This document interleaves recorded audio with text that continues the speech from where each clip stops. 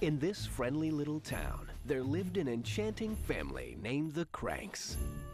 They always celebrate the holidays together. But this year, their daughter decided to leave them alone. This won't be the same. Everybody's gonna really miss Blair this year. Then, Luther got an idea. We skipped Christmas. We skip Christmas? We spent $6,100 last year. Save the money. We'll go bask in the Caribbean sun.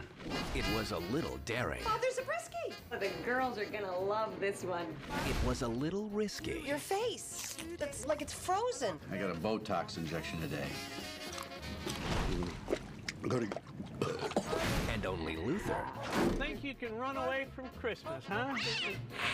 thought it was brilliant.